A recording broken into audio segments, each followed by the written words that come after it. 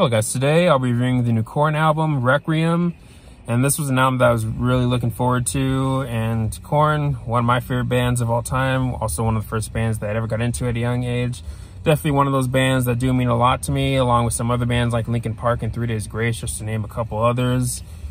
But yeah, I got a signed CD coming, and I'm definitely looking forward to getting that. But yeah, the album had the tough task of having to follow up the Nothing, which at the time of release, I thought the album was their best since either Take a Look in the Mirror or Untouchables. And I still think it's an overall fairly strong album. And there's many songs that still hold up for me today from that album. But anyways, let's go ahead and dive into this new album. The album starts off with Forgotten, and this was the second single.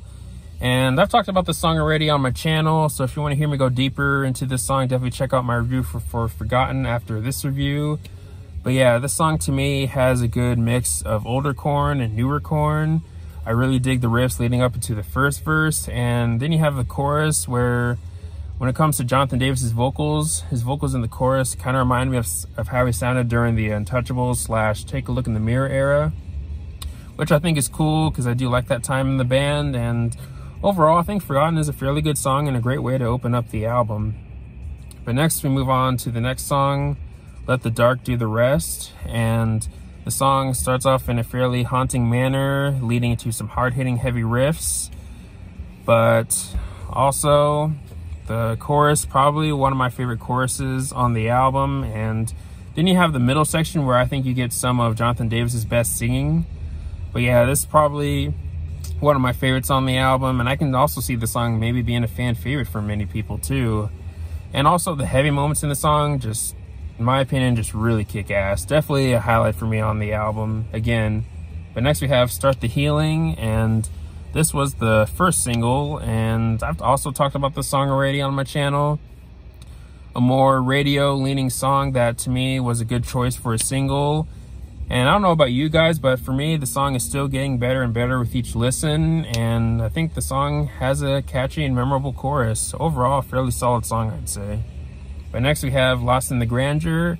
And I reviewed this song in my last video, and this song might be my favorite of the singles. You have your more heavier moments and your more melodic moments, and I think there's a decent balance between those two things in this song. And also, I think Jonathan Davis's singing, such as in the chorus, really stands out to me. And yeah, also another highlight for me in this song is the heavy section leading up into the last chorus, from the heavy guitar to the anger and frustration that you get from Jonathan Davis's vocal performance in that part of the song. But also then you get to the lyrics, and lyrically to me it sounds like it could maybe be about wanting some change in your life due to feeling like you're surrounded by pain or tough times, or just not being satisfied with how life's been in America due to, of course, COVID and quarantine and all that stuff. It could maybe be about that. I'm not sure, but yeah, I could be totally wrong about the lyrics, but feel free to let me know your thoughts on lyrics in the comment section below. But yeah, overall, Lost in the Grandeur, definitely probably one of my favorites on the album, and easily my favorite of the singles at this point. But next we have the song Disconnect, and you can really hear how much the band has matured / grown in this song, especially when you listen to the chorus. I'm not sure what's a better way to describe that. At least as of now, I can't really think of a better way to describe that or elaborate on that, but I don't know, I just hear growth in the band when I listen to certain parts of the song, or really the song in general. But also you get some solid heaviness in the song too, such as in the middle section. But yeah, overall, Disconnect, good song. I don't know if it's one of my favorites on the album, but I do like it though.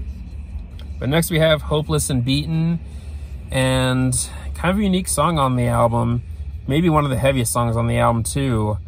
I really like Jonathan Davis's growls over the dark heavy guitar in the chorus. And yeah, this song musically goes in some pretty interesting directions, such as after the second chorus or in the middle section. But yeah, overall, really digging this song a lot. Definitely going to be curious of what people are going to say about that song.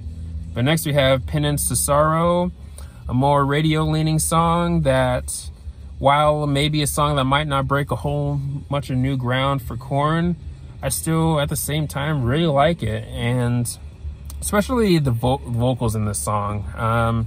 I think this song shows and further proves that Jonathan Davis vocally still has it now. I mean, he definitely hasn't lost it. I think his singing is still great, and even when he does the growls or screams, I think he still sounds great. It's not shot or anything like that. Vocally, I think he's doing a really damn good job in this song, and some other songs too on the album, like Let the Dark Do the Rest. But honestly, his vocal performance on the whole album is pretty dang good, I'd say. But next we have My Confession, and honestly, probably one of the weaker songs on the album for me personally. To me, the song doesn't do enough to stand out, but at the same time, I still think it's a decent song. I wouldn't really say any of the songs are bad, but if I had to narrow down what is maybe my least favorite song on here, it might be this song, but that's not really saying much because, again, I still think it's a decent song, and I can also see the song fitting well on one of the past few albums like Serenity of Suffering or The Nothing. But yeah, overall, again, decent song. But then the album closes off in a strong manner, in my opinion, with the song Worst Is On Its Way. And I really dig the riffs in the song, especially. This song might have some of my favorite riffs on the album. Rhythmically, all around a pretty catchy song, and some of the riffs, such as leading up into the first verse, have some nice grit and heaviness to them. And also in the song, you get to hear Jonathan Davis do his signature scatting, and I believe he does this twice in the song if I remember correctly. But also on top of that, you get a strong chorus, and yeah, definitely a really strong album closer, I'd say. Contender for maybe being one of my favorites on the album, I'd say. But yeah, overall, definitely a great song, and not a bad way to close off the album. But anyways, if I had to rate this album, I'd probably give it maybe an 8.5 out of 10. And of course, my rating could change at any time, but as of now, I'll probably go with an 8.5 out of 10. But yeah, overall, impressed with the album. It'll be tough for me to pick favorites right now. There are maybe 2 or 3 songs that I know are going to end up being favorites, but when it comes to the rest of the album, it's going to be tough. Again, it's going to be tough to pick favorites, but yeah, again, I'm going to have to go with an 8.5 out of 10. But anyways, let me know your thoughts on the album. Do you love it? Do you hate it? How's it compare to their previous work for you personally? Do you think it's one of their best albums or one of their worst albums, or more towards the middle for you? Let me know favorite or least favorite songs on here and all that good stuff. But anyways, thanks for watching. Please leave a comment and like, subscribe. Have a nice day, and take care.